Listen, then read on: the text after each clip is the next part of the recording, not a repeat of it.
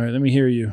Are we going to have these balls and stuff here? Oh, actually, like, what is it? Every house we go into has the balls. It's just what is it with women and balls?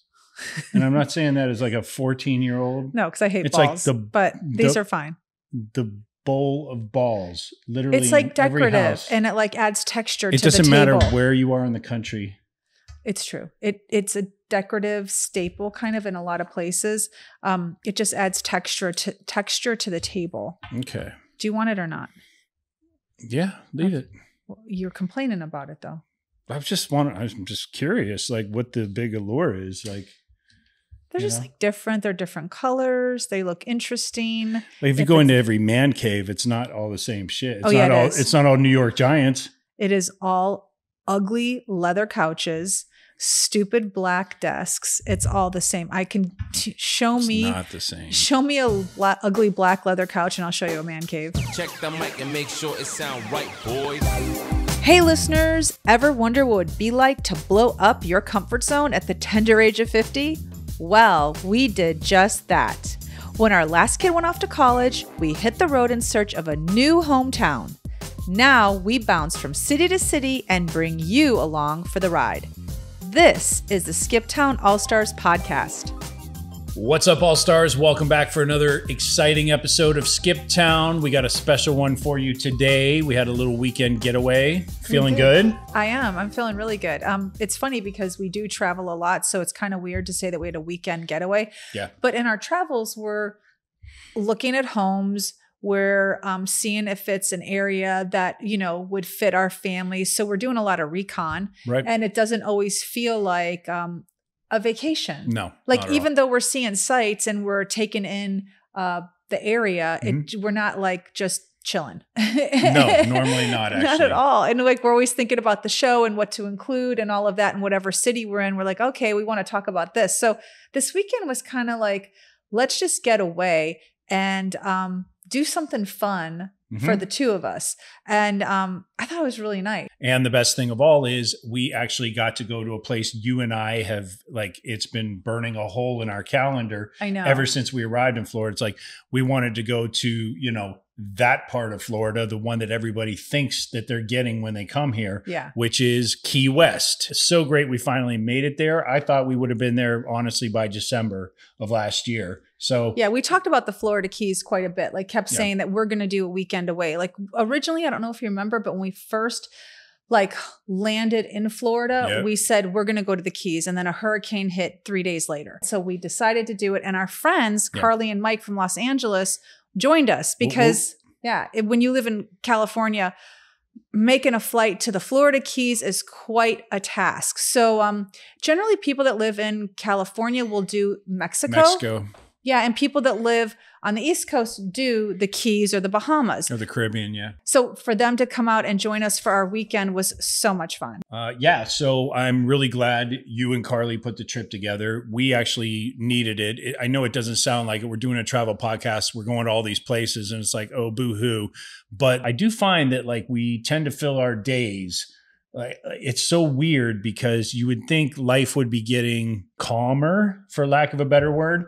And we just, between your aspirations and mine, we just pack shit in. Mm-hmm. It's like the days are full. I think that is common with every couple, especially if you have kids. And I think that we both did think that our lives would be a little less hectic, a little less crazed and packed when we left Los Angeles. But the truth is we're still parents. Mm-hmm. We're still a married couple. We still have bills. We still have obligations. And this podcast is one of them. And finding a home is another. And I think we just traded some busy tasks and busy obligations for other busy obligations. So we're kind of right where we were. And I think that can create problems with a lot of couples. And, like people always ask, because James and I have been married now for, almost 25 years. Mm-hmm. And so people will ask all the time, well, one, how do you not get sick of each other on the road, which we've talked about in the past, but two, like, how do you make it work? And I do have to say, we definitely put emphasis on spending time with each other. I think I put more emphasis on it than he does because he's legitimately a workaholic. And so I'm the one that will say, hey, let's go to a movie. Hey, let's do this. But there have been times where I have been so busy myself where he'll come to me and say, we should like do a dinner out, just you and I. And I'm like, whoa. Who's this guy? Completely. But I did a little research and, date night topics are really, really popular because people want to keep things fresh.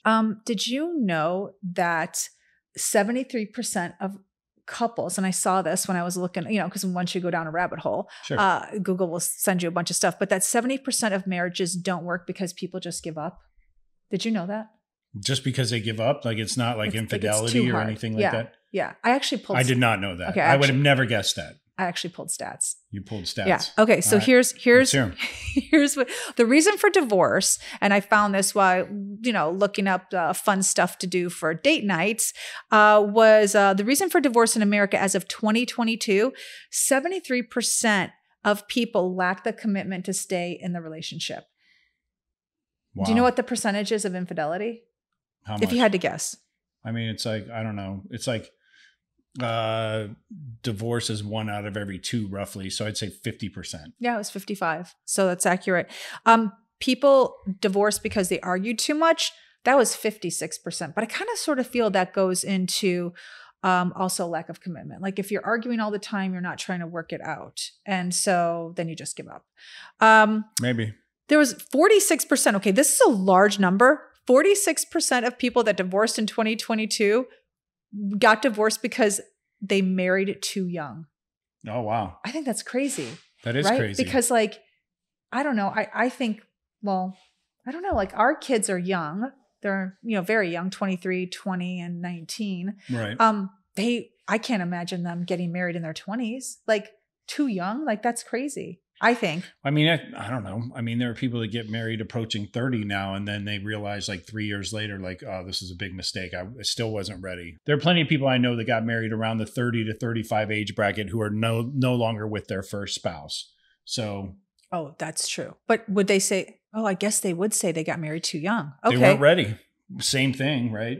It was like I was too young. I felt like I still had other people to date, whatever. Like I wasn't ready to. Okay, so is it going to do the work of being married, all that stuff? Okay, so is it going to turn into when our kids get married, so you're getting married? Because our kids, I guess, their generation probably going to get married later in life. So then what? At 50, you get divorced because you say you were too young at 40? Maybe. I mean, look at life expectancy. They're all talking about raising like retirement age because people are living longer and all that. So, Wow. Okay. So for me, too young just kind of like threw me for a loop when I saw that stat. I do think commitment's an issue. And I think I don't know. I think it's an issue because people think it's so easy to find a new mate. Yeah, there's some of that. I don't know if it is that easy to find a new mate. I really don't. I mean, we both have friends who are single, who are divorced. I don't know. Like if I ask them, I don't think anyone would want to go back to their original partner, but I think everyone would agree it's not as easy as they maybe thought it was going to be. I don't know. You just when you're divorced, like you're going to meet somebody who might have kids and you may not have kids. It's definitely not as setup. Yeah, it's not as easy as like I've had plenty of guy friends who thought it was going to be like, and maybe it was for the first 6 months. It was like, oh, I'm dating, I'm on a spree. And then all of a sudden it's like enough lonely nights rack up together. And they're like, man, this is not as good as I thought it was going to be. There are plenty of people that male and female that are like, this is awesome. I love being single. So, but not that they would ever go back to their original partner. I'm not saying that. I just think that for some people, it's not the cakewalk they thought it was going to be in terms of finding somebody new. But when they were in the marriage, they thought it would be so easy to find somebody new. It's kind of like when you have a boyfriend, it's easy to get another boyfriend. Than when you're single. You have a job, it's easier to get another job. That I think that's what it is. I think that's so. Like when you're married, you attract other people because you're married. But damn, the minute you're divorced, it's like the desert. You can't find anyone. Yeah. I also think that thinking about social media, your iPhone, binge watching, all that stuff. It's like everything is at your fingertips now, and you get a little dopamine hit off of all that stuff. And the work of staying in a relationship with somebody when it's hard. that's not a dopamine hit. Like that can be a grind, you know, like even for the best of us, you and I have both had periods where it's like just lacking communication, feeling at odds with your partner is a grind. Not that either one of you are good or bad. It's just for whatever reason, you're not syncing together at that moment. That sucks, you know? Mm-hmm. It's true. So I remember when we were having a backyard party or something and Mimi had asked me, what is it that makes you guys work? And I remember just saying to her what I basically just said now, which is that we were never on the same page of wanting to be out of the relationship. Like there were always moments where like he may have been frustrated with me and was like, I'm out. And there were moments where I was frustrated with him and I was like, I'm out. But neither one of us were ever on that same page. And I think had that... You mean both of us together were never on the same page? Oh, what did I say? Neither one of us. I'm sorry. Yeah, both of us together were never on the same page. So when he was ready to like, you know, like, I'm sick of you, I'd be like, no, I'm still good. I'll be nice tomorrow. And like where I was like, oh no, I'm done with this. He's like, wait. I think, you know, tomorrow will be a better day. If we had both been on the same page at that time, I don't think we'd be together because there has to be somebody that's the reasonable one. It would be called Skip Town All-Star. Who would be it? It would have been you. Are you kidding? You think so? I can't set up this stuff. Huh? I can't. I'd have to hire you to set up this stuff. Yeah, you would have had to hire people for sure. I'd hire you. But I wouldn't pay you alimony if you were making me set up all your gear just to get your little enterprise off the ground. But think about it. I'd make one day. You'd make money for our children. Oh, okay. It wouldn't be for me, right? I would give you a little. You'd break me off some. I appreciate that. But, you know, I think it's really important to say like, you know, like anybody who's been in a relationship for any length of time knows that it's not easy. Like there's no way you could come to our house or anywhere we are the night before a trip and think these two people are going to stay together for a long time. There's no way. It's like we need to do a show like Skip Town After Dark. And let me tell you, it is not sexy. So it is not the After Dark you think of. It's like, how are these two people in 6 hours going to get in the same car together? So that's why even for us traveling, we even need a weekend away. But you know what? Going back to what you just said, that traveling sometimes can be challenging. So I have a question for you. Yeah. Because we've been on the road now for, you know, it's been 9 months. Right? We could have had a baby in this time. We could have given the girls a little brother.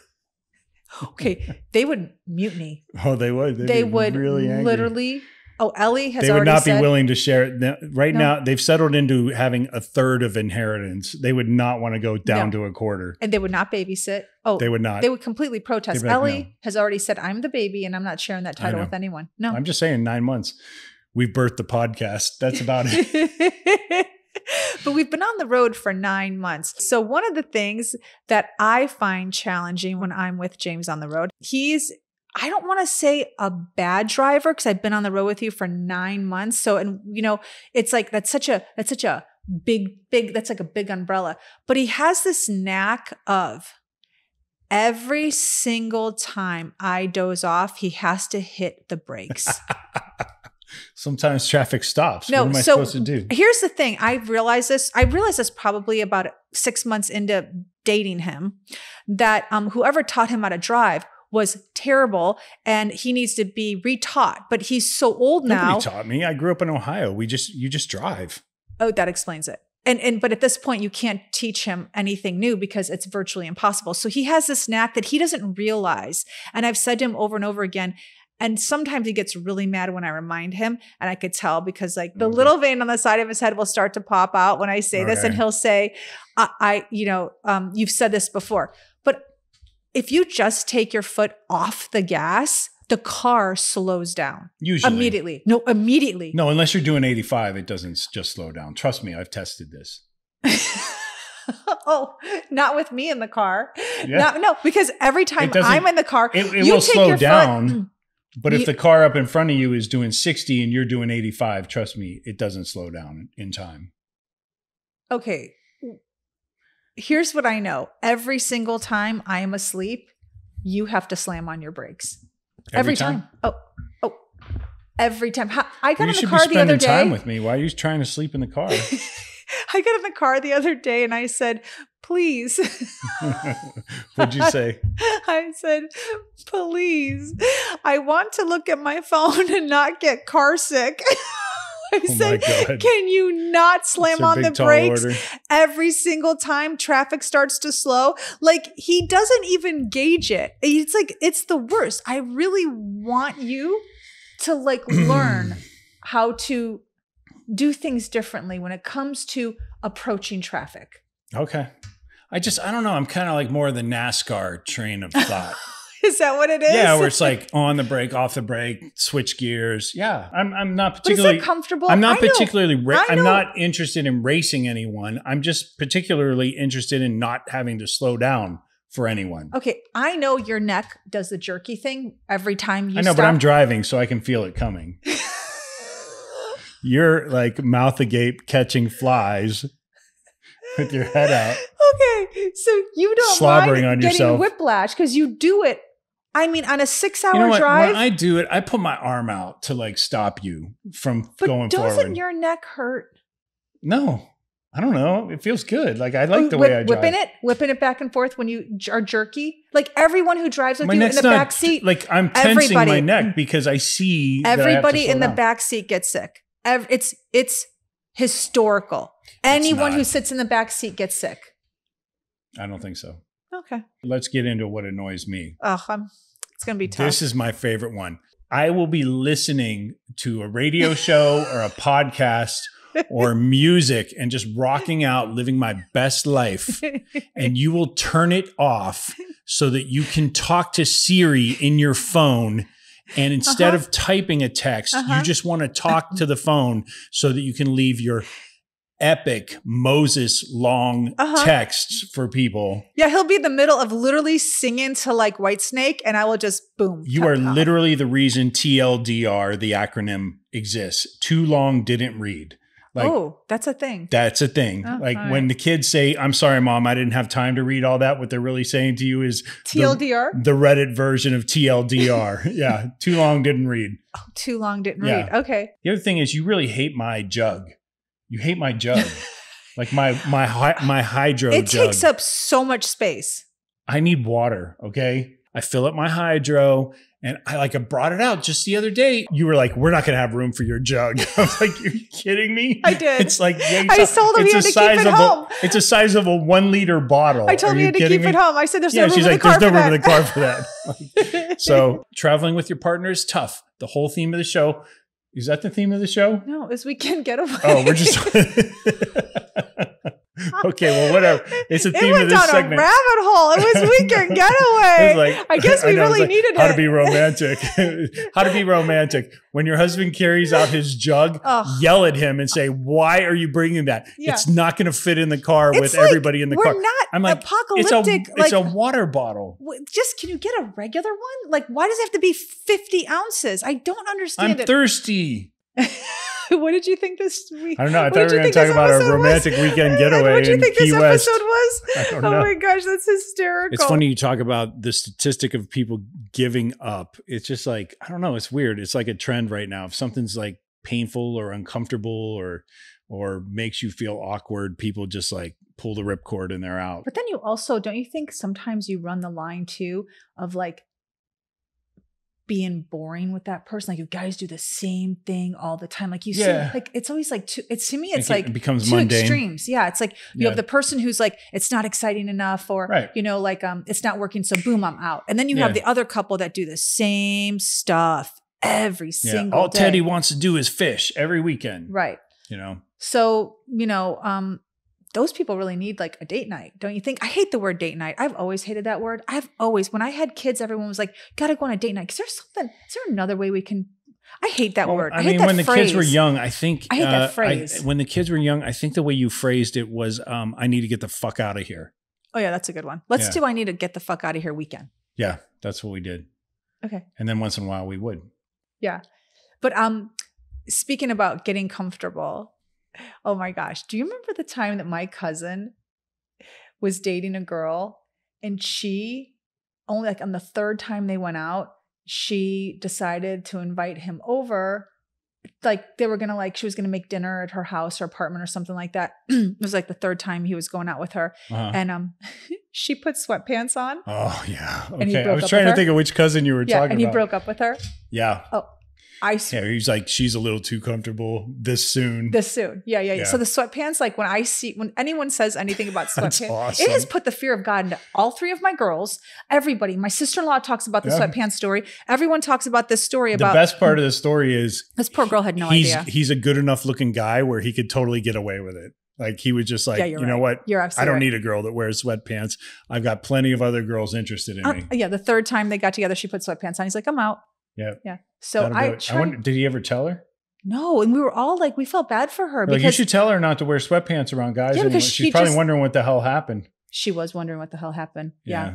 I even had to call his mom and I was like, seriously, he's not going to tell her? And she's like, no. And I was like, oh, poor girl. Because if somebody just tells you, hey, you like put sweatpants on a little too soon, you're a little too comfortable right out of the gate, no makeup, she would never do that again. Yeah. So I really. That's tough. I mean, that's like. I've never. That's a standard right there that he went for, like right away.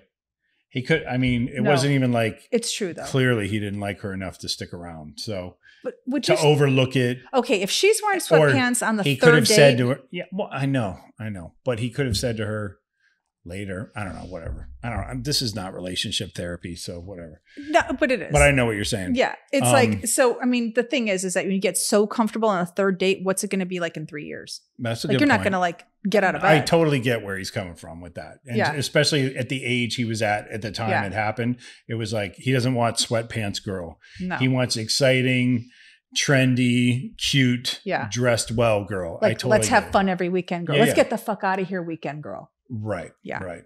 Yeah. So, all right, well, it didn't work out for her, but I hope she's doing well with whatever guy she met. I'm sure she met a guy that's perfectly happy with her being in sweatpants all the time. I'm sure she did. Of course. Like there's someone for everyone. Yeah. So, but you do run the gamut of like you said, it being, I'm out of here so quickly, like, the whole dopamine thing about like getting an instant gratification. And then you also run the gamut of people who like, what is it? Ted's fishing all the time. Teddy's always fishing. Teddy's always fishing and they don't never do anything. Our metaphorical Teddy in this. Yeah.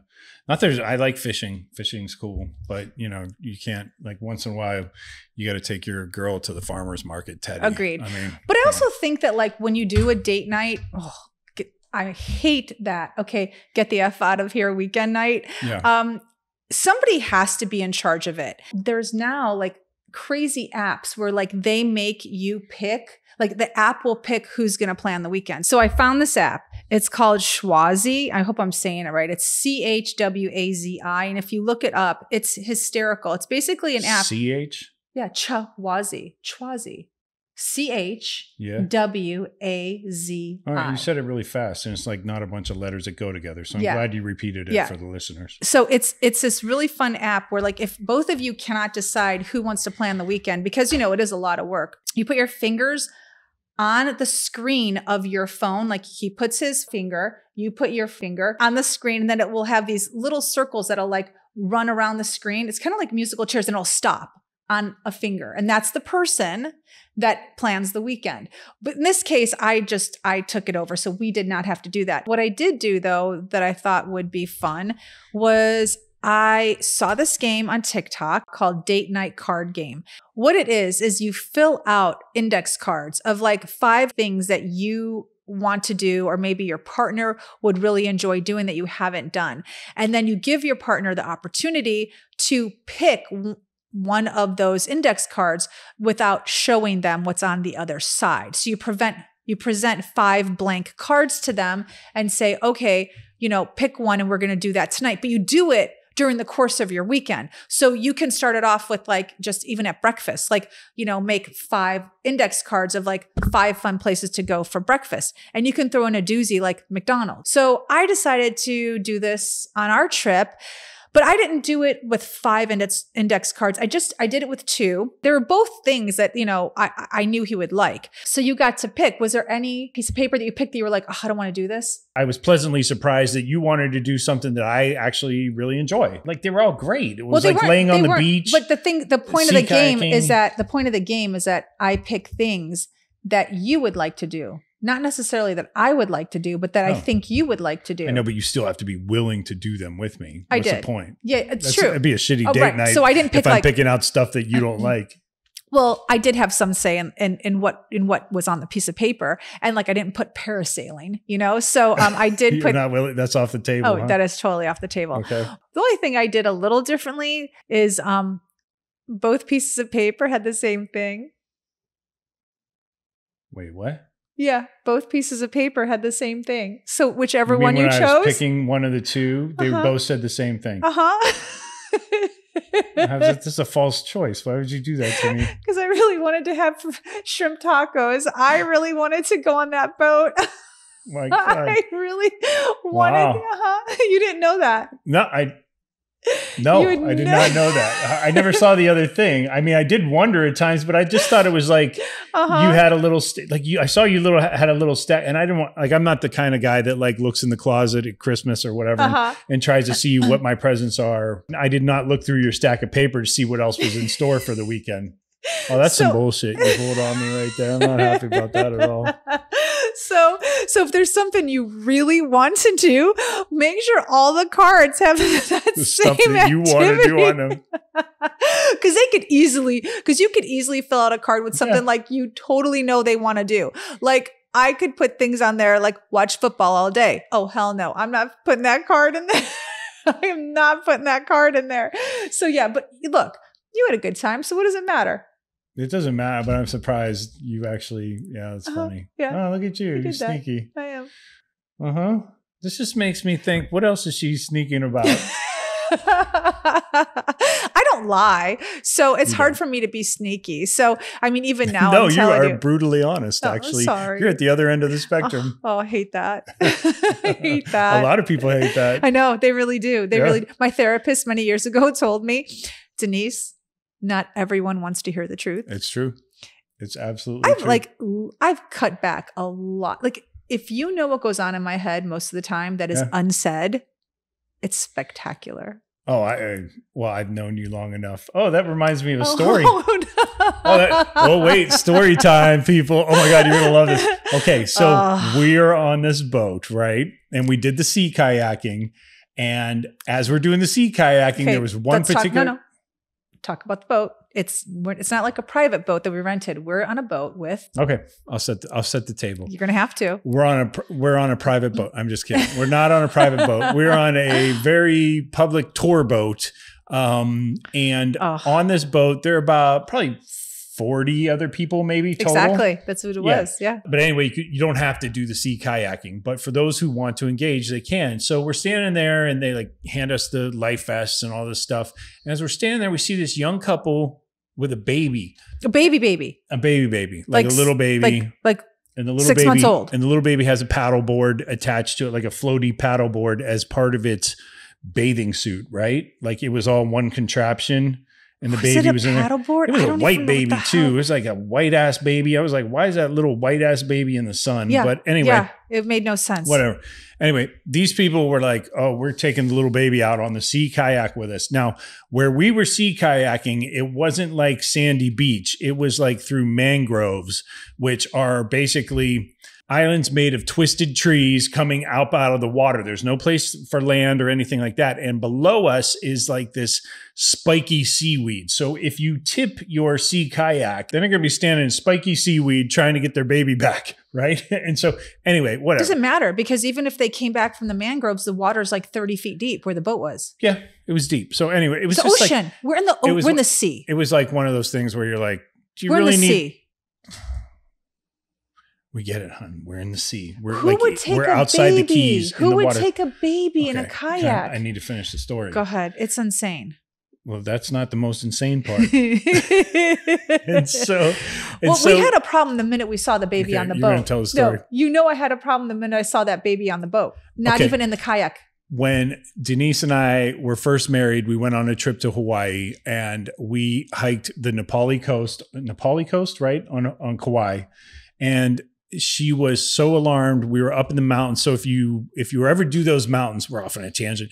If you ever do those mountains, it's like cliffside hiking and no rail and mud. like especially if it rains. And there was just a guy in bare feet with a little baby on his shoulders, like walking through. And Denise, holding. I learned right away, Holding. like Denise does not approve of, like if she sees, like even the city park, like if there's a guy towing a baby on his bike in one of those little baby taxis, like she freaks out. She's like, that's the stupidest thing ever. Why would he ever put that baby in there? Yeah, because someone's going to hit him from behind, not paying attention. The He's on the baby's dead. side. He's on the bike trail. People are on their phone. In the park. So I know she has this thing with babies, right? She doesn't like babies to be outside. Sorry, I do like people to take care of their babies. She does not like babies to be outside, okay? So these people do this trip and they come back on their sea kayak and they're getting off the boat. And it wasn't easy. It was like a little like metal staircase that folds out at the bottom of the boat. So you actually slide your kayak up under the boat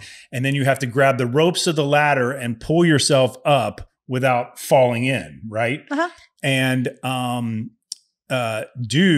dad, he decides he's going to come off first or whatever. And so he gets off and he's fine. And then mom hands the baby to the dude. And as dad is climbing the stairs, all I hear, like I was only half paying attention. All I hear was, be careful, be careful, be careful, be careful.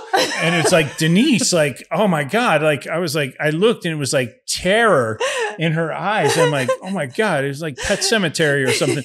And so I look over and the dude actually did fall up the stairs with the baby in his hands. And someone else had to catch the baby. To his credit, he took it on the shoulder and the baby never hit the stairs, but it did prove your theory that it was a dumb idea all along to take that baby on that Somebody grabbed that baby from his hands because he was falling. He was still two stairs from the top.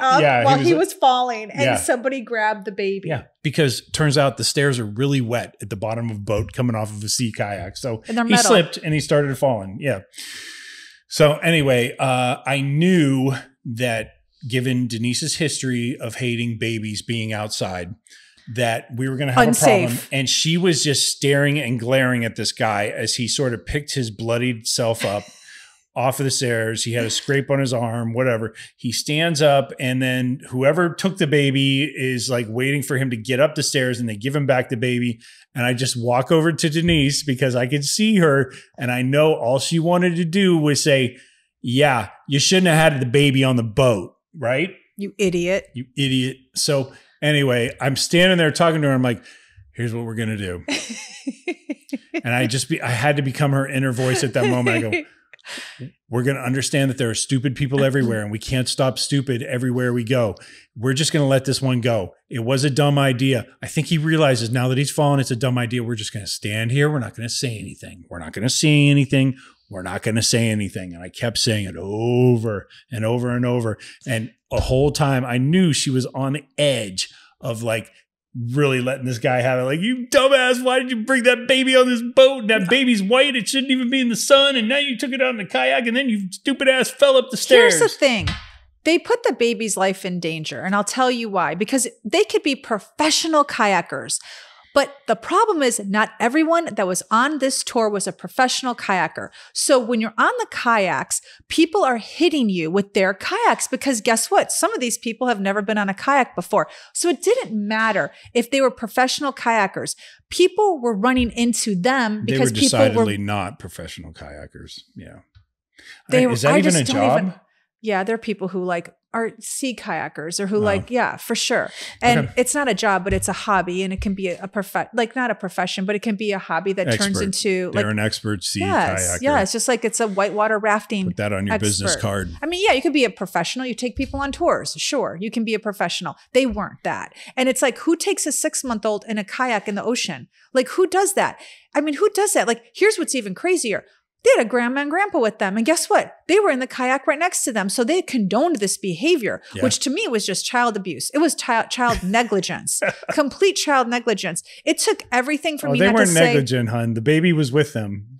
They were attending to the baby. Nope. They were negligent by bringing the baby on a kayak. That is bad parenting. Anyway, it was some bad judgment. So it ruined like part of the trip for me because I couldn't get my mind off this baby and like how terrible. We're standing on this beautiful sandbar And all Denise can think about is this baby. And finally I'm like, babe, just grab a mimosa. Like the baby's fine. We're not doing any more I just couldn't believe today. but it did make me feel better when someone else in the group was like, wow, they're idiots. Yeah. And I was like, oh, I'm not the only one to hear that. I mean, my friend thought they were idiots. We all thought they were idiots. Yeah, I think the majority of the boat thought they were idiots. Yeah.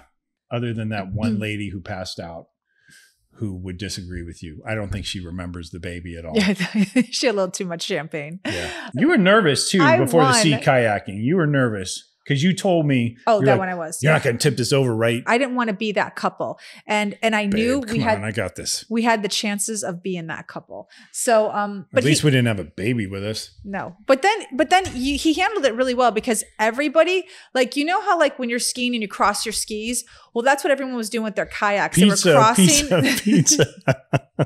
What? That's what it's called when you tell little kids to cross their skis. You're like, pizza, pizza, pizza. And you try to get them to stop as they're barreling down the bunny slope. Yeah. Okay, so everyone was crossing their kayaks, and so we had to stay way back. Yeah, there were a group of like 3 kayaks in front of us, and I was like, stop. I actually hit you with my oar at one point on the back of your life vest. And I was like, stop paddling. We are not rowing into that. Like we are not going into that mess in front of us. There were the same 3 boats fighting for position or running into each other the entire way around the mangroves. There was the 3 people, the same 3 boats. Yes, it's true. And I was like, no. I'm like, we are staying back here away from it. Even the German kids behind us. Oh, they were way far. Yeah, they were like, no, 9. They were like, no, they saw, and those guys were muscular dudes. They could have out paddled everybody. Yeah, it's true. And they were like, no, we're just going to enjoy our day and not get tangled up in these 6 people that are going to like all be in the water in a moment. Yeah. So what we ended up doing was the first night that we got to the Florida Keys, and we're going to talk about like a little bit about the Florida Keys and like, you know, some of its history. Cause we did, you know, I did do a little research before I got there. I did not. It's okay. I just showed up. He did. Typical. Here's how the weekend pretty much went. On any single trip we take, whether it's a family vacation or even just like, you know, him and I doing a weekend away, the first night is always like the chill night. Like, let's just hang. Sometimes we go out to dinner. Sometimes we'll order in like room service. It just depends. Or I stay at the hotel and order dinner. Like we normally just get food and walk around. Yeah. And just, so that's what we did here. So we landed in the Keys on a Saturday and we just really took in the place where we stayed. Here's something interesting about the Keys, this particular island. So the Keys are actually made up of 800 islands. Yeah. Which is crazy because I think we drove through maybe 7 of them, but I'm thinking like, where are the other 793? We passed tons of them. You could see them in the horizon. They're little ones, yes. You know. But the main ones were like what you hear of the Keys. So there's like Islamorada, and then there's Islamorada. Oh, okay, Islamorada. Here we go again. Oh, You're back on that name thing. Then there's Marathon, and then you have obviously Key Largo. Then you have Key West. So not necessarily in that order. No, not at all. But that's like those are the islands. Those are the big ones. The big ones. Yeah, exactly. So so interesting.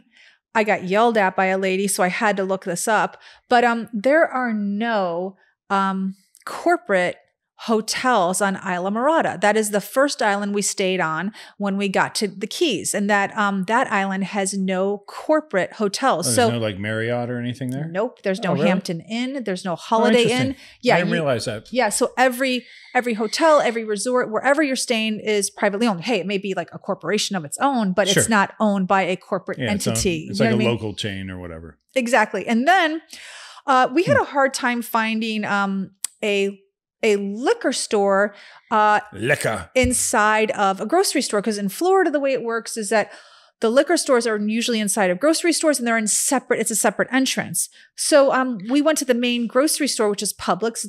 That is a corporate owned grocery store. And they did have that on Islamorada.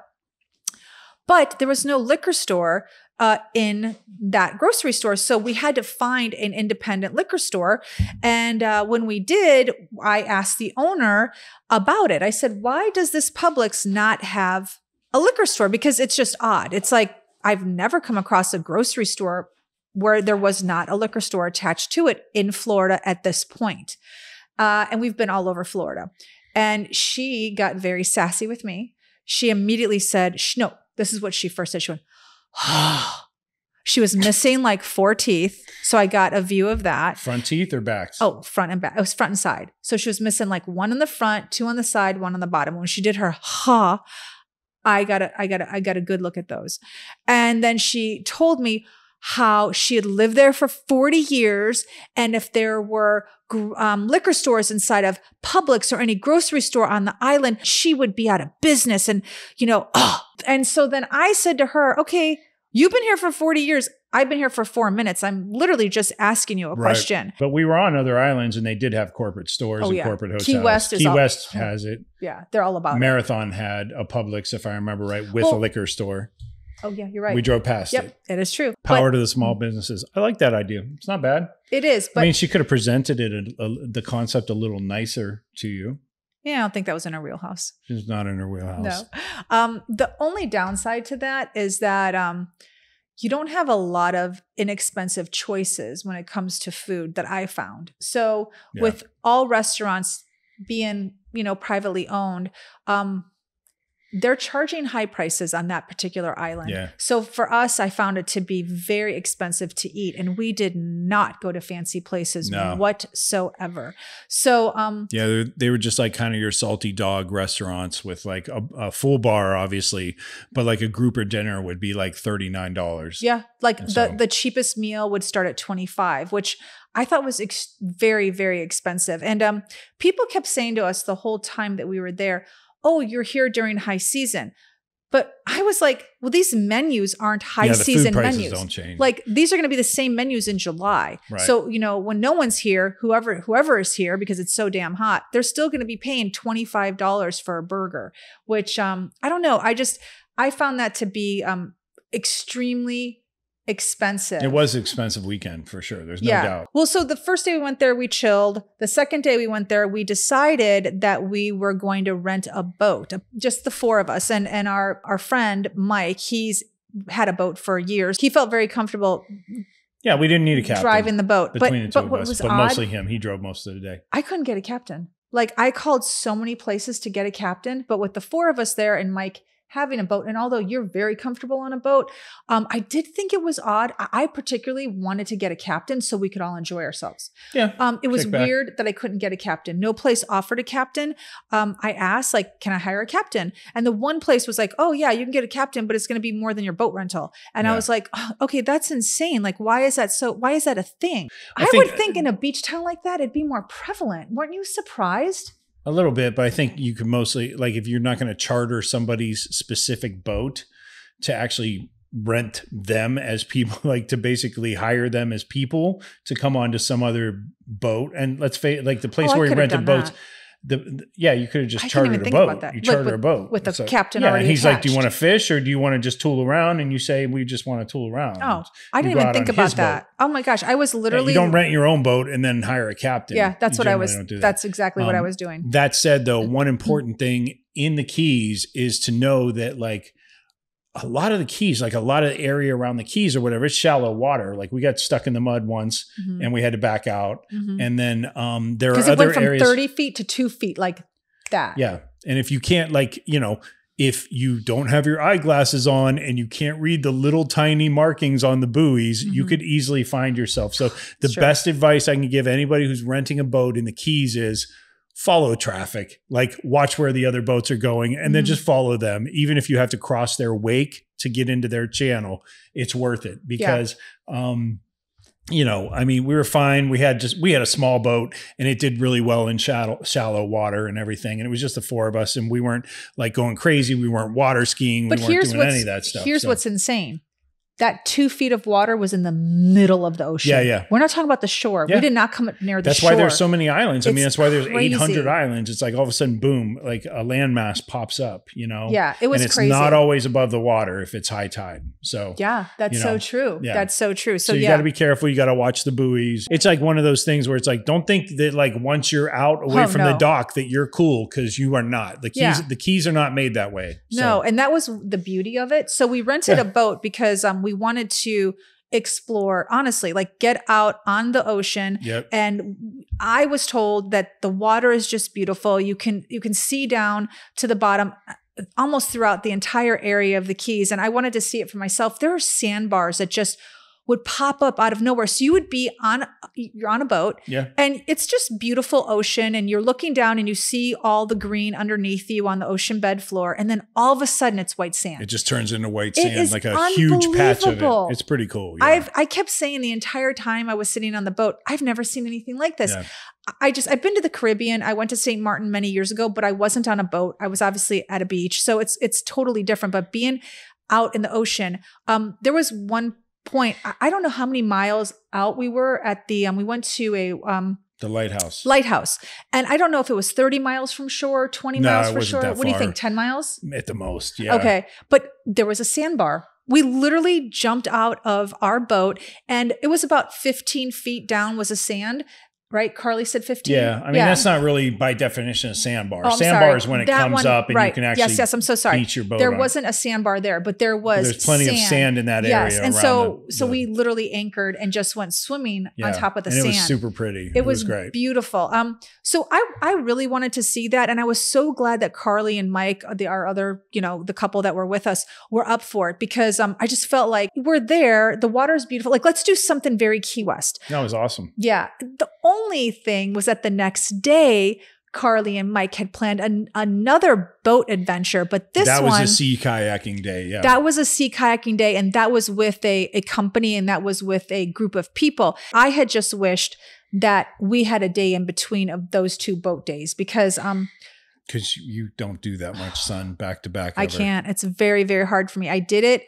Look at this complexion, people, for those of you watching on YouTube. It was, She's it was a white hard. Lady. It was hard. I'm not going to lie. I had a difficult time because I was out in the sun. I was tired in the water. It was a long day. So my only advice to anyone that's going to do a vacation weekend in the Keys, just do one boat day. Or if you're going to be there for 3 days and you're going to do 2 boat days, make the second day just a day on land. Like just feet in the sand or walking, around. Kicking it in downtown Key West or something like that. Because it's unless you're a fisherman, it's a little bit hard doing back-to-back boat rides, because the second one, we went to a legit sandbar, right? Yeah. That was a legit sandbar, and we did paddle boarding there, which is something I've never done. And I can't say that I actually even really did it. Like I got up on the paddleboard very quickly because I saw you paddled a couple times. Technically you did it. I saw what everyone else was doing and how they were falling off. I was like, oh no, I've got this. I got this under wraps. So getting up was actually, that's the hard part for most people.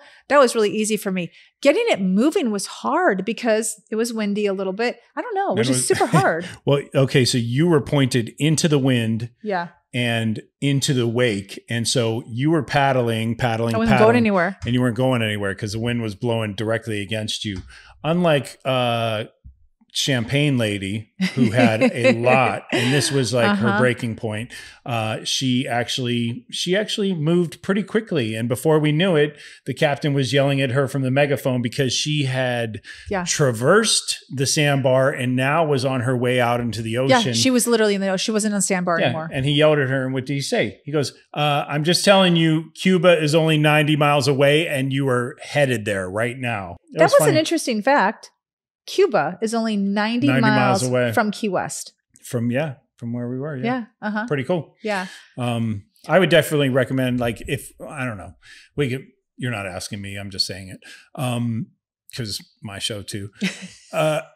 Sort of. And that is, I would say I would rather spend more days in Key West next time and less days in Islamorada if I have my way around it. What's the difference, in your opinion, of the two islands? I just think there's more. Okay. So I don't like, I like the fact that there are things to do in Key West where you can actually walk to them and you don't have to get in your car and drive up and down the 1-lane road that takes you to all the Keys.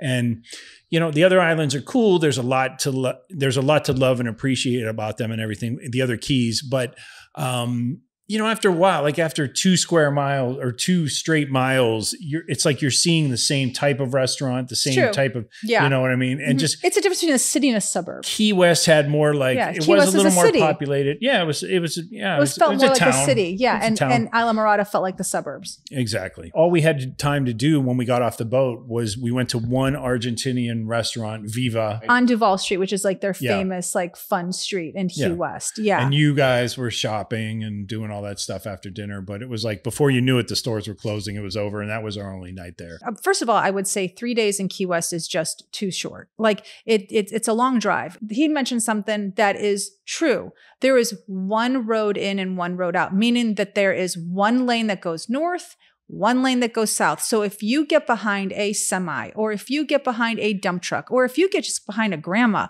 you're screwed. Yeah, like just strap in because you have nowhere to go. Yeah. And it will take you roughly 3 hours from the top of the Keys to the bottom of the Keys. And that trip could turn into 5 hours very, very easily if there's an accident. So that to me was extremely annoying. Like annoying. It was like, how are you in 2023 and you have one lane going in and one lane going out? I think they like it that way. I mean, no, they do. They clearly do. Yeah. I don't know if there's a lot of room for growth anyway, because there's some stretch of road where the ocean is on both sides. Like you have the Gulf on one side and the Atlantic on the other side. So I don't know if they could actually even widen the road, but it was crazy. I was like, wow, like one little accident will screw up everything. I think the thing for me that I left with is like, you read about the Keys and you hear like, oh, are you staying in Marathon? Are you staying in Islamorada or Key Largo, Key West. Like, and you're like, oh man, which one should we pick? And there's like this little bit of like decision anxiety. Bottom line is, like everything stops in Key West. It's the southernmost point, and that is that's where the cruise ships will let people off. Like that's where the town is. So when you want the town, go to Key West. If you don't want that, then pick any of the other islands. It's really true. It's like there's not that big a difference between and I know there's a local out there listening who's about to scream at me, but for me, driving up and down the one road that goes in and out of all of them, the Keys do all start to look alike a little bit. So just settle where you think you have the nicest accommodations for your budget. You got the beach right there. Mm-hmm. Ask them about the beach, because our beach was not amazing in front of our resort. And so we stayed at Chesapeake and the place was great. Chesapeake Bay. And so the upside, it was called Chesapeake Bay Resort. It wasn't a resort. Now, this is honestly no slam on this place, because we loved our cottage. They had little cottages with kitchens and a cute dining area. I mean, a cute like little living room. So I would go back. Yeah. But it was very bare bones, meaning that there weren't umbrellas. It's a resort. When I hear the word resort, I think like, like beautiful loungers, umbrellas, people coming with like drinks to like bring us while we're sitting by the beach, a beautiful sandy beach. This wasn't the case. This had an okay beach, no umbrellas, lounge chairs, but no cushions, no bar, no restaurant. So it was really just a hotel. It was basically a glorified hotel. That's all it was. That had suites, and we were in one of the suites. Yeah, it was a cottage. It wasn't a suite. It was actually a cottage. It was a standalone building. Standalone. Yeah, so there was like a suite isn't a hotel. You're right. So it was a standalone cottage, and they had, I think, 10 of them.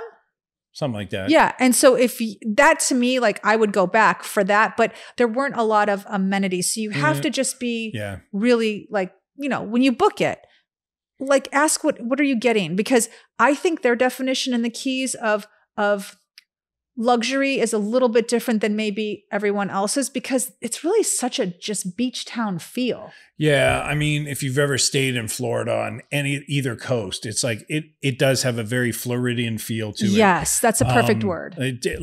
There were places we saw where it just felt like rundown Daytona Beach, and there were places we saw that felt like St. Pete's. Yes, and so pick and choose your battle. Like Marathon is a little more built up. They seem to have way more condos or rental resorts of some sort, apartments maybe. I have no idea how, because we didn't stay there, but we were driving through it. It was definitely more plentiful of condos, it looked like, and like, yes. But I would say one of the most important questions you can ask if you have kids is, what is your beach like? Because sure, you said our beach was good. It was, as far as the sand hitting the water, but then there was just that one strip of sandbar that took you out to another sort of clearing in, and you could see the seaweed all around you. Like you were literally, it was like walking through a garden path. Sort of investigate that, because if you have a little kid or a bunch of teenagers even who just want to run out there and jump in the water, they're not doing that at this beach. They're waiting out. And then unfortunately, like we said, the water's shallow everywhere. So even though we were 50 yards out from the beach, when we finally hit the clearing of sand, it was still shallow. Like we still had to kneel down to be fully in the water. So it's true. Yeah. You know. It came up like shallow. It means like it comes up to your waist. Yeah. Like I'm 5'9". So it's, so, if you're 5'4", well then, hey, it's going to be up to your neck. Anyway. But one of my favorite things we did while we were away was the couples massage. Okay. Yeah. Oh my God. So Denise booked us a couples massage. It was really great. And, nice to be pampered. I hadn't had a massage since we were in Mexico, which was like a month ago. I sound like a little pig when I say that, but, well, I like to throw in something that you sit in a chair all day, you work hard. I'm always looking at my phone, trying to post, do stuff, and, working on the show. This empty nesting thing has not been like the breeze that we thought it was going to be. No. So sometimes we have to do some nice things for ourselves. And, I would never book him a massage on the road because he won't do it. Like if I said, hey, we're going into this town, so let's book a massage. He'd be like, no, I have stuff to do. No, I'm not doing that. No, there has to be a beach or an ocean nearby if I do a massage. It's kind of true. It's weird. I don't like doing it. Like you can't take me to a massage in the city. No, if I'm like, hey, let's go. What's the point? Your vibrations are just going to get screwed up again the minute you walk out the door, I guess is my feeling. Yeah. It's true. Yeah. So I can easily book one for him without much argument when we are away and there's water and sand.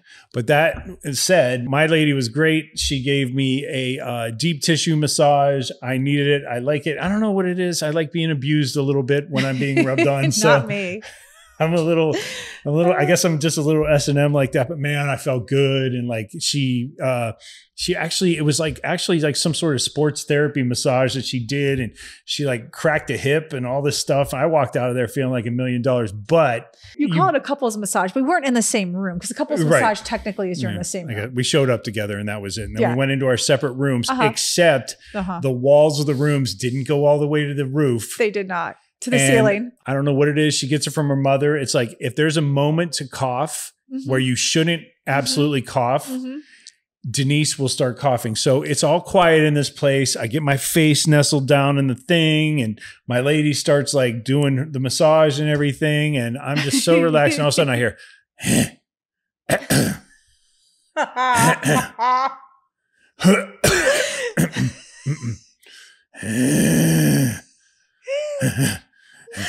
oh my gosh, you have no idea what's going through my head. You're wheezing, trying to hold back the cough.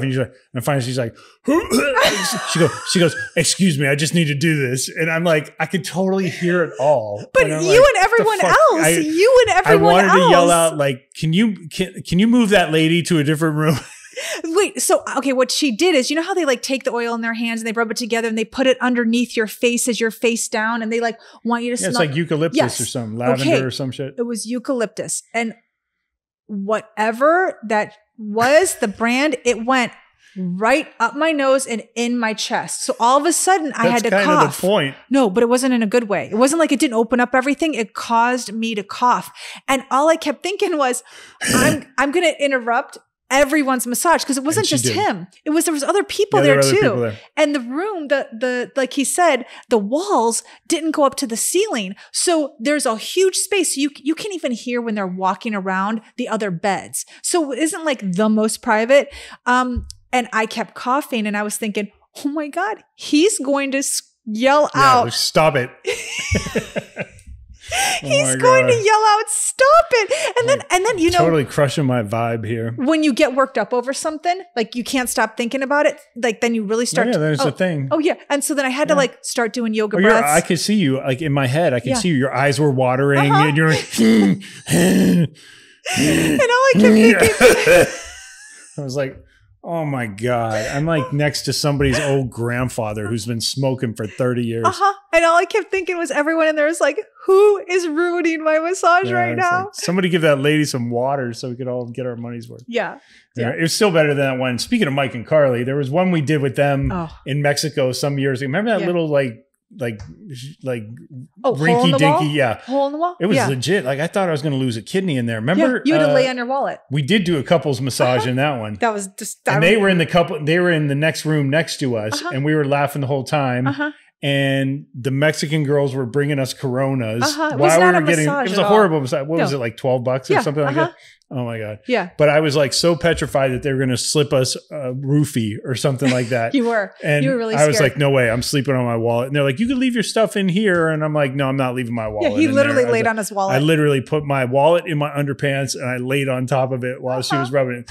Fortunately, that was a good time. But I did think for a moment, I was like, they're gonna knock us out and they're gonna take our kidneys. Yeah, you did think that. Yeah. Yeah.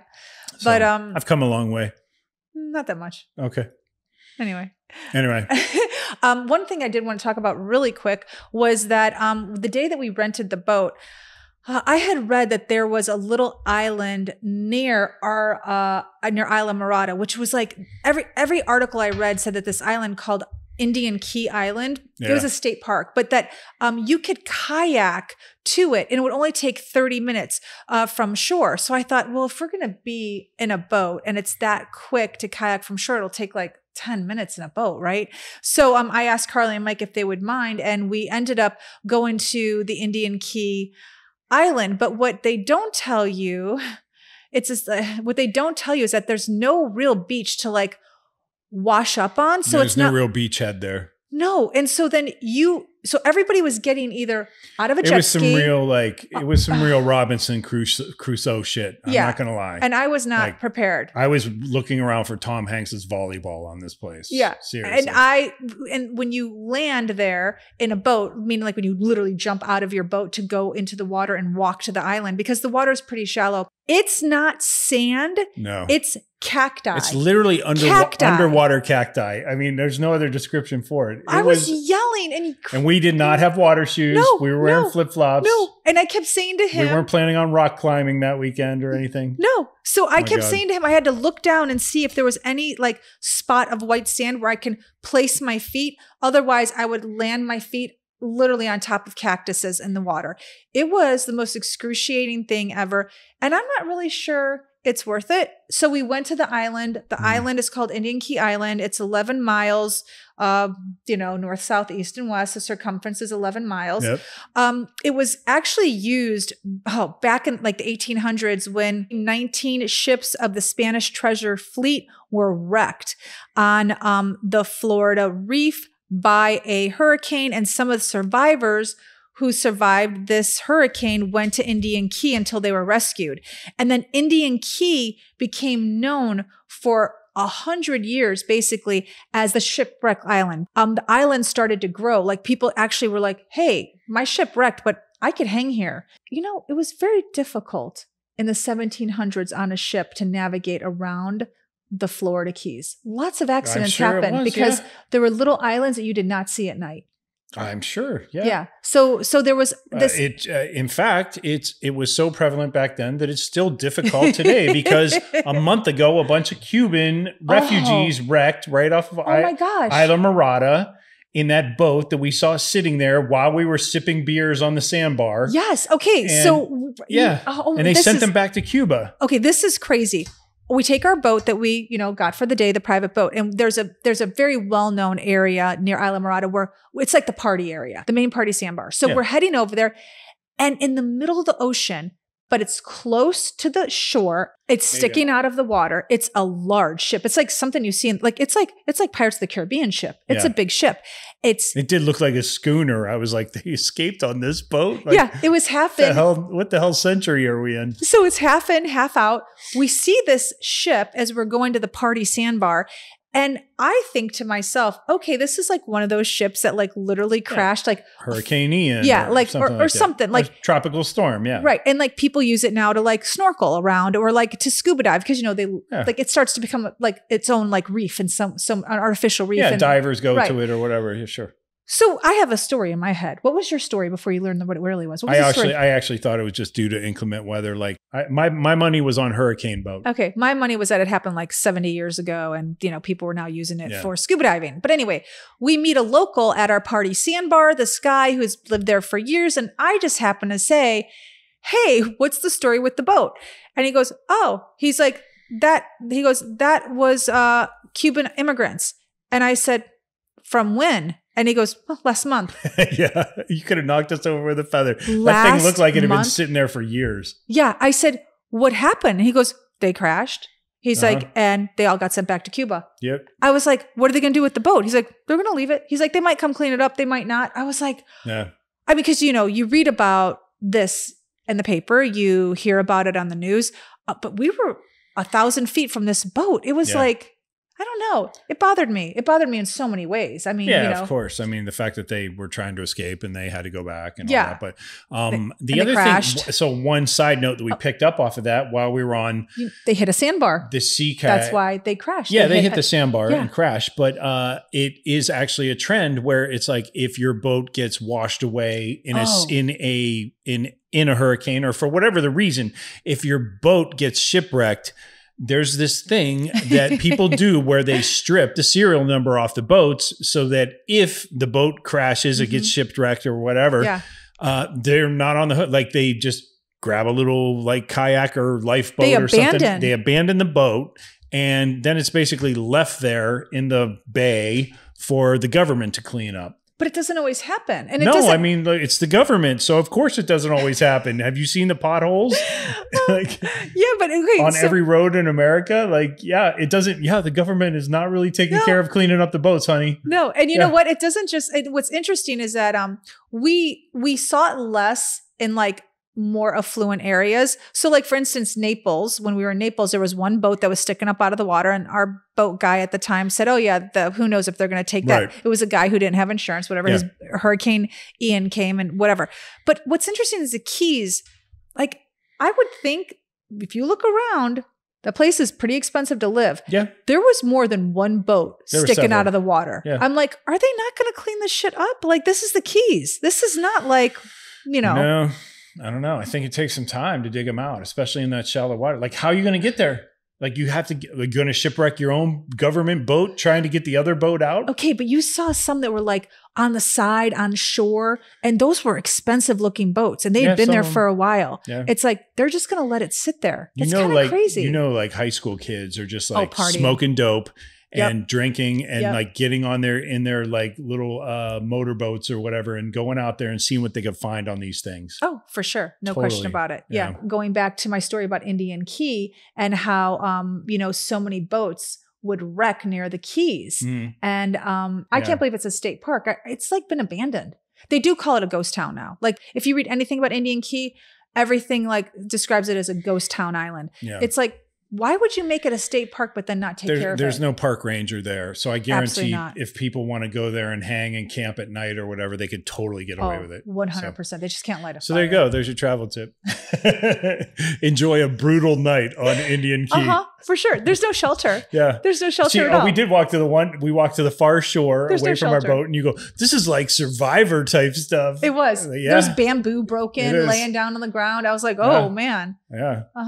Oh my God. I couldn't imagine being naked and afraid there. No, so, not comfortable. Not at all. Anyway. So that was something fun that, okay, I take that back.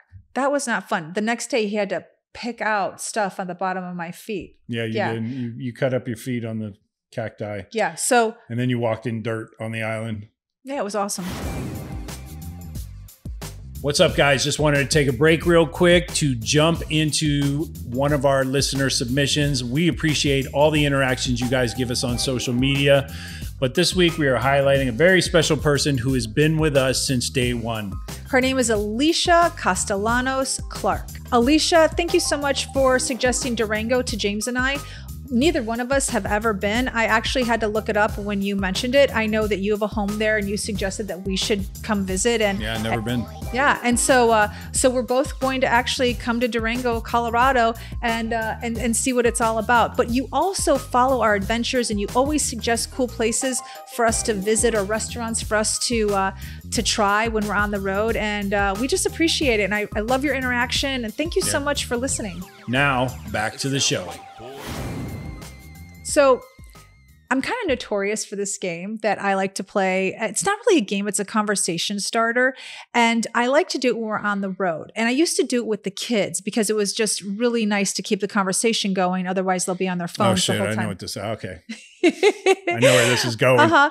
So I have this card something. I'm going to say it's a game, but it's called Table Topics. And it comes in like a plastic container, and it is all topics to talk about when you're with friends. It's truly a conversation starter. I started it when the kids were in middle school. We do it like on a pizza night. We just pull a card and ask a question. Like back then it was like I got the topics that were kid related. So it was like, what's your favorite Disney princess? Remember? And then as they got older, I would get different topics. Like some of the topics were pop culture. Others. Mine is Ariel, by the way. Mine's Belle. Anyway, I hijacked your story. You did. It's okay. But in any case, so I like to bring table topics on the road. I always do it with us. The kids moan and groan, but they generally will partake in it. And it's always a fun conversation starter. And then you realize you're an hour and a half, later on down the road and everyone has to go pee. So on the way back, we drove straight from Key West to Miami. Yeah. And that was a long drive. And I decided to bring it on our trip because I knew Carly and Mike would be in the car with us. And there's only so much you can talk about on any given 4-hour road trip. It's not like we didn't just see them in November. So it's like we're pretty caught up. Yeah. Yeah. So we're going to do table topics right now. What? Yeah. Shit, are you kidding me? No. Oh, come on. I already did this. No, we're going to do it. We're going to do it. We're going to do it. So you're going to pull a card. Are these cards staged as well? No, these are not staged cards. So I have to ask the questions. I have a baggie of mixed up cards. We have a very high quality Skip Town accessory bag. For those of you who are just listening, this is just it's basically a 10-gallon Ziploc bag. So just pick one. Just pick one. So don't even look at it. You just have to pick one. Okay. What do I do? Pick one. You know how to do this. Don't act like all of a sudden you don't know. I don't want to be reaching in the bag. It's very loud. Just pick one. So here's what it is. It's just a topic. He's going to pick He's going to pick it out of the bag and he's going to ask me a question. And then it gets the conversation going. What age seems old to you? 90. 90? Yeah. Okay. What age? You're not going to expand on that at all? No, I mean, if I was 20, I'd say 40, but I'm 54. So I'm not going to say 60 because that's just like 6 years away. Wow, it was just a dumb question because it's not great content if you're just going to say 90 and be done. Yeah. This is an example of sometimes the card is just a one-word answer and other times it's more of an explanation. So what age seems old to you? 65. Why? I don't know. I think a lot of people fall off a cliff at 65. Literally? Like physically fall off a cliff? No, not literally fall off a cliff. People don't walk to a cliff and fall off a cliff. I don't understand where you're going with that. But no, I literally meant I thought you meant people fall off a cliff. I'm like, why? Why at 65 do they fall off a cliff? Do they not see where they're going? Too much Midsummer. Okay. No, I'm saying they just check out. And it's like all of a sudden they do the same 3 things every single day. They go to the market. 65. I don't know. I'm guessing. Okay. I don't know. So that seems old to you. I don't know. I mean, I think 65's old. Okay. Yeah, they stop going out in the winter. They stop doing all these things, Okay. All right, my turn. I'm going to pick a card. Okay. All right. Do you believe in ghosts? I do. Yeah. I don't know. I believe in metaverses. So I think our version of what we think are ghosts are basically just people who have the ability to cross back and forth into different universes, metaverses. Yeah. What about you? I do. I'm definitely a believer in ghosts. I always have been. 100% I believe in ghosts. I don't believe in aliens, but I believe in ghosts. Anyway. So that gives you a little glimpse into a game or a conversation starter that I love to bring with us wherever we go. And I've been doing this for at least 10 years. It's called Table Topics. So if you want to torture your family or friends or loved ones with shallow and sometimes deep topics, get yourself a handy bag like this from the Skip Town All Stars website. And inside there, we're also going to send you I'm just kidding. We should wrap this up. Okay. What do you say? Let's do top 5, bottom 5 really quick. Okay, go ahead. Okay, so do you have a top 5? I'm not bottom totally 5? fleshed out on mine. No, so I'm gonna lean heavily on your answers. Okay, so top 5, bottom 5 for the Keys for Denise Gordon. Top 5. My ocean boat rental was incredible. Highly recommend it. The private, they both were nice, but I would say if you only had one choice and you can have someone drive the boat for you, do a private boat ride. You know, we've talked about private tours, private tour guides, private drivers. We like the private thing. Yeah. So for us, that was not my number 1. My number 2 top thing about the Florida Keys was the sandbar and the beautiful water. I've only seen it in photos. I've seen it on TV. I have been to the Caribbean, but I haven't been in the middle of the ocean like I was this time around. And the water is just stunning, beautiful. I loved it. It's crazy to be surrounded by nothing but water and to be standing on a sandbar. It's pretty nuts. It is. It was incredible. Cool. It was a great experience. Number 3, there are no corporate hotels. I love that. I love that they try to keep it simple. As like, you know, surly and sassy as that woman was. Look, she was proud of the fact that like they've kept corporate America out of the Keys. They'll take your money, but they don't want any corporations there. At least on Islamorada, yeah. Islamorada, for sure. Number 4, I love that we stayed in those cottages. So I would recommend Chesapeake Bay Resort, but it's not a resort. Don't get confused. It's just a hotel, and ask for the cottages. Ask for the cottages. Yeah. Number 5 was being with our friends Carly and Mike. Yeah. I really thought that they rounded out the trip really nicely. They were fun to hang with. They were up for anything. And those are the kind of people you want to travel with. Yeah. So I was just super grateful. They flew all the way from Los Angeles to spend a nice long weekend with us. It was just really special. Respect. Thank you guys. Yeah. So my bottom 5. Okay. The people that work there are really dumb. So that's number 1. Anywhere we went, anyone we talked to, no one knew anything. I don't know what that is. I don't know why. I have no idea. But in the hotel, no one knew anything. In the boat rental, no one knew anything. Nice as could be, just dumb. No one knew their surroundings. No one knew anything about Islamorada. Like, it was crazy. You would ask questions like, I don't know. And I'm like, do you not live here? Do you not work here? Number 2, our food experience. To me, that was a huge turnoff to make it a monthly or even like, what's the word when you do something all the time? Frequent. Yeah, frequent visit. Like, we can't make it a frequent visit because the food is so expensive. Hotels come down in price, but food does not. Number 3 was a 1-lane highway. Like, to me, I'm like, how do you do this? So it could cause a lot of problems in your vacation. So if you're on a really short weekend and you just want to get in and out, do not go to the Keys. Plan accordingly. It's going to be really hard to do in 2 days. Yeah. My friend who lives in Delray Beach kept saying to me, you're cutting it close because it's a 1-lane highway. Are you sure you want to just go for 3 or 4 days? She's like, you could get stuck on the highway for many hours. I didn't get it until I got there, and then I got it. And we did not get stuck, but boy, it could easily happen. Number 4, as much as I like Chesapeake Bay, it wasn't a resort.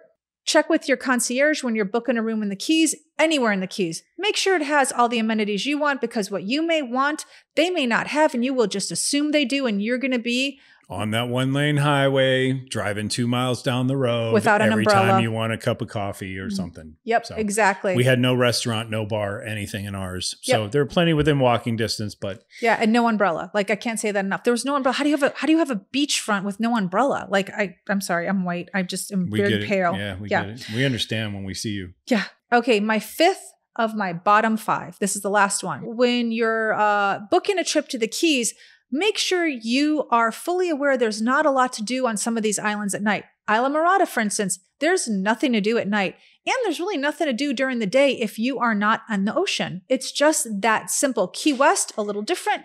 It's like James said, a downtown. So yes, there's more of a nightlife. They're open till 4 a.m, the bars. So if you're looking for an island that would provide a little bit more activity than just plain water sports, Key West might be the island for you. Yeah. But I would say definitely research what you're interested in, because Islamorada literally had nothing but water activities, and nighttime was very quiet. So you gotta make sure that you're an outdoor person before you book this trip to the Keys. Okay. My top 5, I echo a lot of yours, so I'm not going to repeat them. But the top 5s that I wanted to mention were the lighthouse. When we took the boat out off the shore of Islamorada. You can see it from the shore. You can't miss it. It's really great. There are other lighthouses up and down the coast, as we found. I don't know what the rest of them are like on other keys. I just know the one on Islamorada was really great. And if you can swim and you want to jump off the boat in 20 to 30 foot water that's crystal blue, throw on your goggles or whatever, you can see everything below you. It's pretty pristine. It's great. It's fantastic. Agreed. I like seafood, so that's my number 2. I love the fact that there's fish in every single restaurant. You can still get steak there if you're not seafood inclined. So if you have somebody in your group or, in your partnership that isn't so into the scallops and the grouper and the yellowtail and all that stuff, you can definitely get steaks and burgers and chicken and all that stuff. So I love the tropical feel. It really is the gateway to the Caribbean, and you can feel it when you're there. It feels unlike any other part of Florida that I've ever been. I was going to say the people there are really nice. I didn't have to deal with liquor lady like you did. I didn't think the people there were nice. You didn't think so? Even the girl at Publix, when I got the sandwich, she was so unhappy. That was going to be one of my bottom 5s. I didn't think people there were that nice. Okay, well, so I'm going to get to that. You had a different experience. No, let me jump into the bad then. I think one of the reasons that you run into people who are moody or dour or whatever the word is, it's because a lot of the workers on these islands cannot afford to live there, and they have to drive an hour and a half each way to work up and down that road to get to Homestead, Florida. I know that doesn't make you dumb though. That doesn't make you don't live in that area, you're not going to know directions to every place. That's your job. If you're working at a boat company and you're renting boats, should know where you should know where. But with 800 islands and somebody says, "Where's Indian Key?" Okay, Indian Key, they should have known. They should have definitely known. But with 800 islands there, James, I mean, come on, we're talking about like 20-year-old burners who are like renting out these boats. Like, what could you possibly expect with that much geography? If they're stoned, fine, that's different. With that much geography and them actually residing an hour and a half away, and this is literally just their job. They know how to run boats. They wash the boats. They put gas in the boats. They can tell you how to drive the boats, where to pull them up, and all that other stuff. And they know where the lighthouse. Everybody just goes there to party. Like, so many people just go to their party. You are probably the only lady who wanted to explore Indian Key. Okay, fine. Okay, and once we were on the island, I could see why. Okay. But everybody else just wants to go to the lighthouse. They want to go to the sandbar. They want to cruise around, and they want to, how do I prevent from getting washed out to Cuba? Right. Okay. And those are the 3 questions that they get all day, every day. So maybe it's not dumb, it's just indifferent. Yeah. I think there's got to be a smart entrepreneur there who can build somewhat affordable housing for people who work on these keys to live there so they don't have to drive as far. It's got to be so dangerous. And, one of them stops off after work to have a beer with one of their friends or whatever. And it's like, now they got to drive an hour and a half with an IPA in their bloodstream, and it's not good for anyone. Yeah, agreed. It's terrible. So that's really my only, I had a great time. Oh, it's expensive as hell. That's my other one. It's expensive as hell. Like, seriously. Oh my God, I got to book some work anyway to make up for Key West. But that's it. Those are my only 2 drawbacks. My suggestion is plan it on off season. I would go back, and we will go back. We're just going to pick a different time of the year, and we're probably going to do it a little bit more economically when it comes to food. Like, we'll just have to research that a tiny bit more and see if there are more reasonable choices. All right. Yeah. So a couple things that I want to mention is, please, if you haven't yet, check our link tree. We have it on our social media, and we also have it on our YouTube channel. We also have it on our website. And the link tree always has Google Sheets, and the Google Sheets will show you exactly where we went on our trip. We've mentioned it a couple of times, but I think I need to just remind people weekly that if you really are interested in where we stayed, check it out on Linktree, because I'll have a Google Sheet, and it will outline for you exactly where we went. It's a map, and it puts dots on every single location we ate, and also where we sightseed, and also where we stayed. Sightseed? Is that a verb? I think it is. Sightsaw? Seed. SEED, right? Sightseed? I think. What would it be? Did I just make that? Sightseeing. Did I just make that up? I think so. Sightseed. I'm pretty sure that's not. There's all right. Let me take that back. So how do I say that? Sightseed. I sightseen it.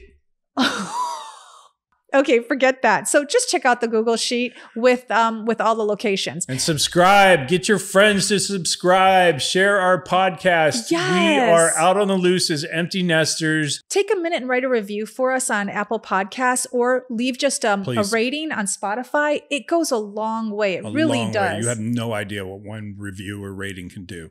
And it sounds like the next weekend getaway is on me, huh? So I guess you should prepare for some index cards. I don't want to tip my hat too far. I'm not going to do the same thing on every index card. I think I've already figured out my method is going to be something you'll hate and something you'll really hate, especially when I take Denise drag racing for my weekend getaway. It'll just be like our normal trip in the car.